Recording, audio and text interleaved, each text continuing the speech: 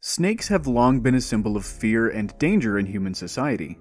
While reptile enthusiasts tend to adore the animals, for most people snakes still carry an ancient terror. There's something about the idea of being bitten faster than you can move that unnerves you, I guess. Or being crushed alive by a serpent twice your weight and then swallowed whole. Ophiophobes might have a hard time when visiting the reptile house at zoos today, but it would be so much worse if they time traveled to Eocene India, where the monster snake Vasuki indicus resided. Vasuki is one of the biggest snakes in Earth's history, and fits well into this Paleo Rewind episode's focus on giant prehistoric animals. April 2024 had a disproportionate amount described, and I'm thrilled to be talking about them.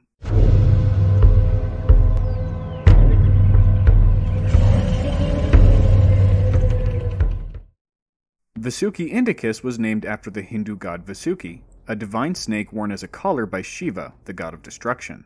Vasuki's cultural impact has also bled into traditions in China and Japan, where Vasuki is known as one of the great dragon kings. Estimated at a length of 10 to 15 meters long, the animal certainly lived up to the name.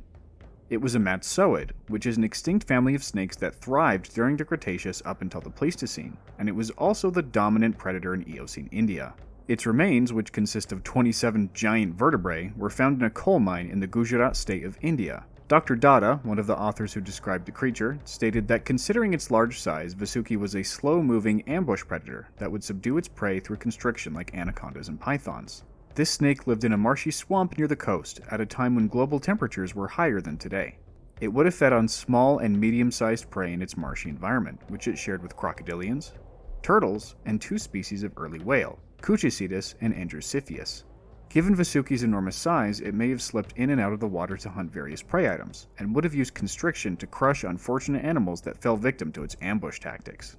Watching a snake squeeze a whale to death and then swallow it whole would be an awe-inspiring, if terrifying, sight. Speaking of whales, April also featured the description and naming of an animal that rivaled many modern whales in body mass, Ichthyotitan severnensis, one of the most massive ichthyosaurs ever discovered. This animal is near and dear to my heart, since I started following and making videos about it on the channel back when the first specimen was published in 2018. Since then, multiple new specimens have been discovered and described, and I've spoken with Paul de la Salle extensively about Ichthyotitan to provide some information you won't find on any other channels. Paul first found the remains known as the Little Stalk Monster, the first Ichthyotitan syringular known, when combing the Westbury Mudstone Formation in 2016.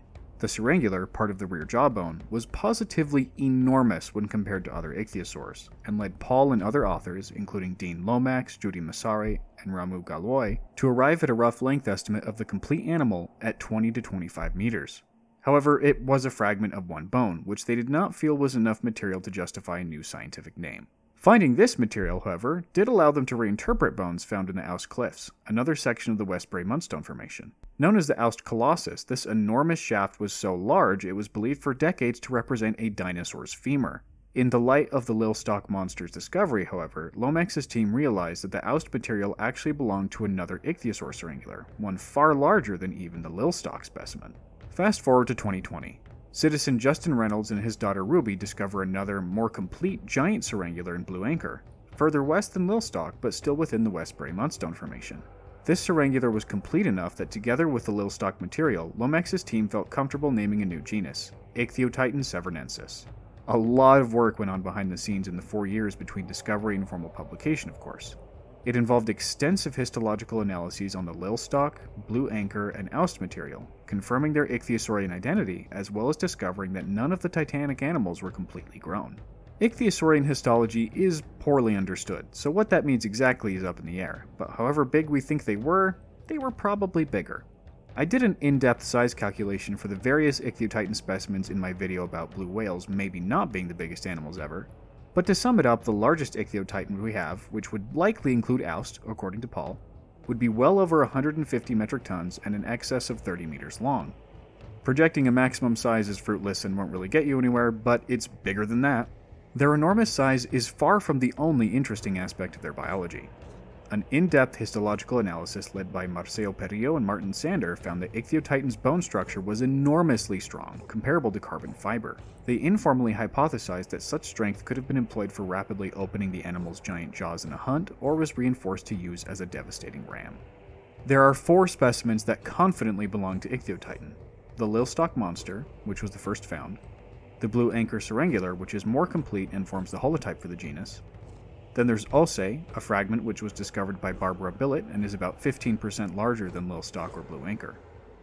Finally, Simon Carpenter found another anterior Syringular in the Aust cliffs that was only 2/3 the size of the holotype and had the diagnostic features of Ichthyotitan. So while Aust, by far the largest, is not officially referred to Ichthyotitan, it appears very likely to belong to the same species.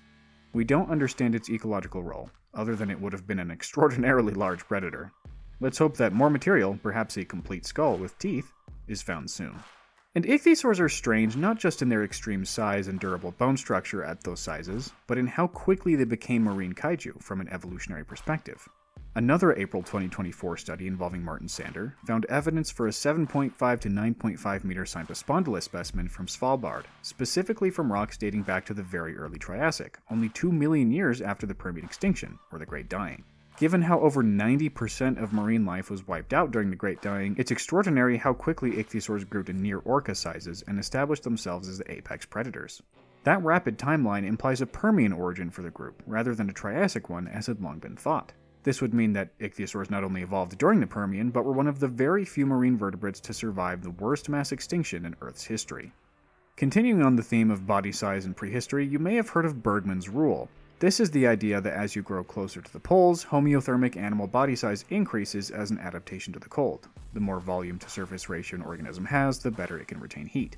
For years, we weren't sure if that rule even applied to dinosaurs. But in April 2024, a team led by Lauren and Wilson ran a statistical analysis of dinosaur body size compared to latitude, including the animals of the Prince Creek Formation in Arctic Alaska.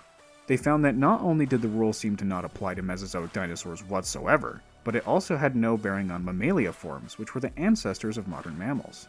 Heck, even modern birds and mammals using a sample size of thousands of species didn't even have a correlation. Extant birds in isolation only showed a very weak trend of increasing body size in more extreme latitudes. Essentially, Bergmann's rule isn't much of a rule.